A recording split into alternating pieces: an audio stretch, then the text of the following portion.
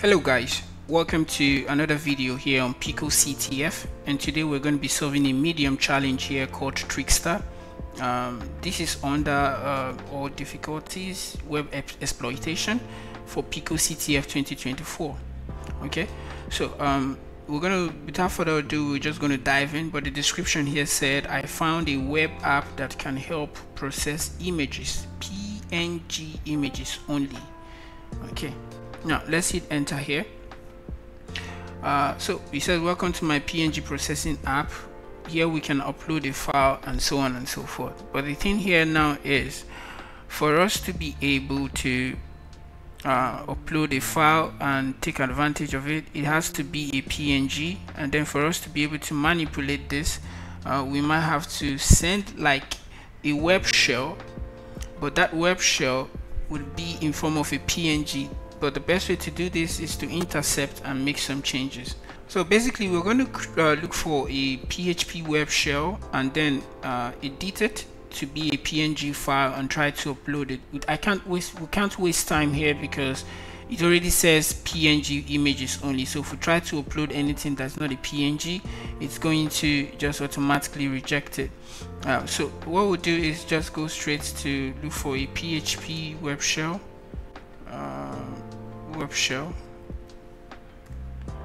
Okay, I found one here. It says easy simple PHP web shell. So let me increase this a little bit. So we have this. So I'm going to copy this web shell right here. Copy.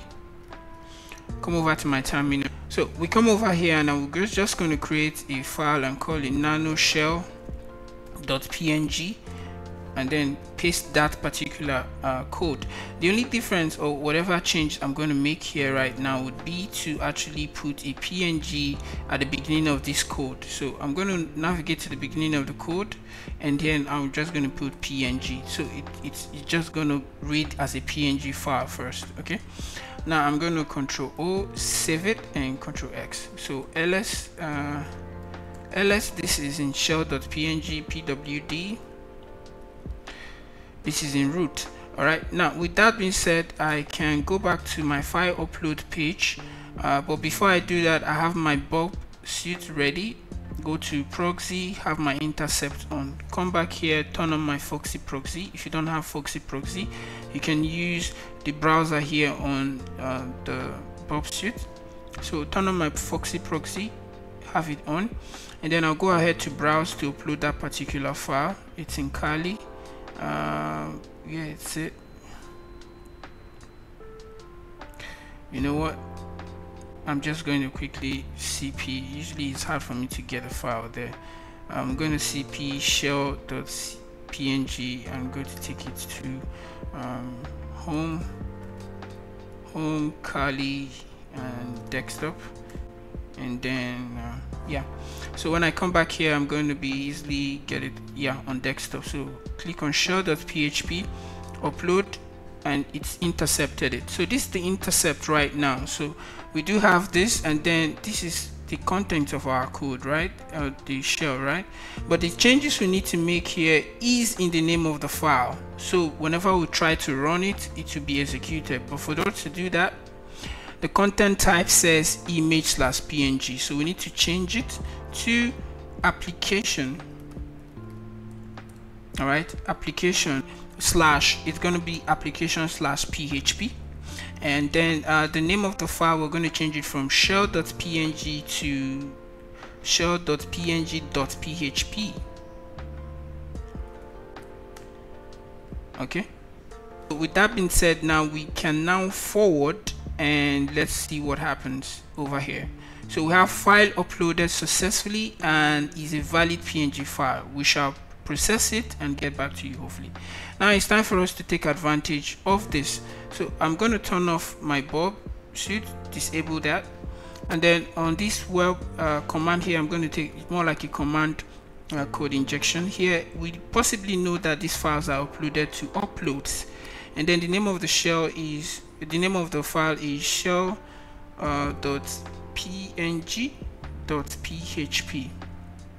and then we hit enter. Voila, so we get a web shell, and in this web shell you can see if we start executing anything, ID, we can get ID of the the machine. So we're actually in. So who am I? And www data. So the point now is, let's look for a way to, so we are in pwd, so let's look for a way to be able to read or find the file or the flag. So let's see if cd dot works, and pwd, it doesn't move. Cd dot doesn't work. Alright, so let's look for a file. Let's use the find command. So use find any directory or all the directory. We're looking for a name.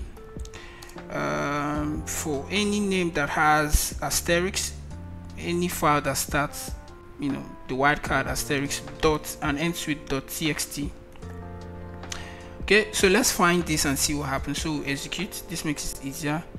Voila, so we have a lot of files that might end with that, but we'll have some permissions, and then okay, so we have this in html.txt. this looks strange, so we're going to check the instruction. It will be in instruction robot.txt. so let's copy this, Ctrl+C, and let's just cut that and see what is in it. So we'll say cut, Ctrl+V, and execute. Voila, we got our code. So I'm going to copy this. And you can just come back here and then paste this here as our flag, I believe. And let me see, you're supposed to start with PICOCTF2024. So I'm just going to take this out and take this other one out and then submit. Voila, we got that correct. So thank you guys for studying with me. Thank you for learning with me. I'll see you guys in the next video. Ciao.